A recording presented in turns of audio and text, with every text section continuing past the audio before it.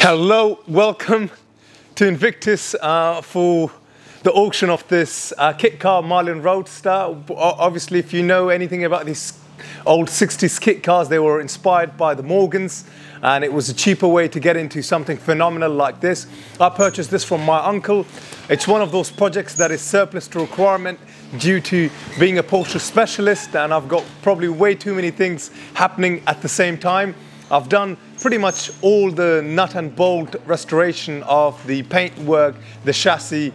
What's remaining is to put the engine back together and probably some interior work. I guess, you know, whoever out there is looking for something like this, they would absolutely love it, and they shouldn't have to spend too much to get it finalized, and would love to see it back here at Invictus for a review. Hi everyone, my name is Tim. I work for Invictus Motors, and today we have next to us, in pieces, albeit, a Marlin Roadster, which was registered in 1967. Now, these are kit cars, and it's based on the Triumph Vitesse. So it has the running gear and the drive gear, the engine, all of that stuff is from a Triumph Vitesse, which has a 2-litre straight 6 engine with 95 brake horsepower, which may not sound like a lot, but it's a very light car. And when it is running, it drives very good, and it's pretty fast for what it is. This car has a top speed of 104 miles an hour and a 0 to 60 of just under 11 seconds, which you've got to bear in mind, it was made in the late 60s, and for that era, those are very, very good figures. This car was purchased as a bit of a project, and as you can see, it is in pieces. So what happened is we purchased this car, it wasn't running, so we had the engine removed and sent to a specialist, and the body was sent to a body shop. As you can see, the entire body has been resprayed in beautiful British racing green. It's all been undersealed, and there is not a single speck of rust on this car. A lot of time and effort went into the bodywork.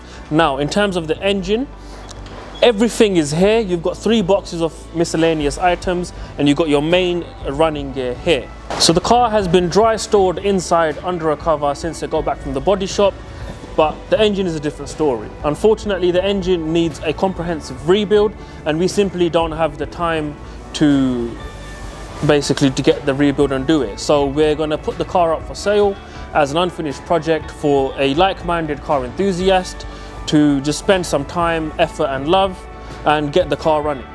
Everything that you'd need to get the car running is here, as it was a complete car but was dismantled. As I said before, you've got 3 boxes here, miscellaneous hoses and parts. In terms of what we've done mechanically, we had both carburetors rebuilt professionally, which cost quite a lot of money. And, you know, it's got everything here. You've got the block there, you've got your head gasket, your head, crankshaft, rocker cover, camshaft, intake manifold, clutch, flywheel, alternator, the fan, the water pump and thermostat, your oil pan. You've got your starter motor just behind the engine. You've got the adapter plate for the gearbox and the engine. Obviously, you've got the gearbox, transmission tunnel cover, your prop shaft, exhaust, number plates, windscreen wipers, side mirrors. Everything that this car needs to go back together is here. On this end, as you can see, we've got a brand new radiator. We've got the bonnet catch there as well. We've got 3 hubcaps. Unfortunately, we can't find the 4th one.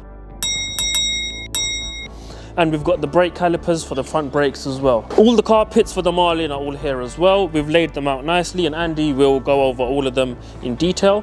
I don't know, he never told me. In terms of the engine bay, all the wiring and electronics are all here.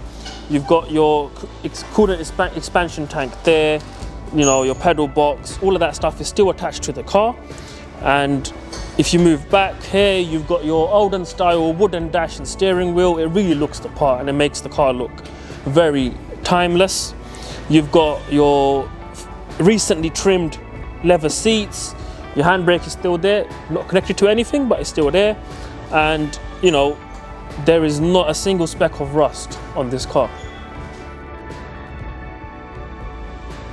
So as you can see, the car's all nicely packed away now, ready for the new owner to come and pick it up. It will be going on eBay very shortly on an auction, and hopefully it goes for good money, as 10% of the final bid will be going to a UK registered charity, not the profit the final bid. So hopefully we can raise a good amount of money. It's Christmas time, it's cold out there, people need it, and just in general, it's a beautiful project for someone. And I hope you guys have enjoyed the video. It's something different on the Invictus Motors channel, and hopefully there's more stuff like this to come.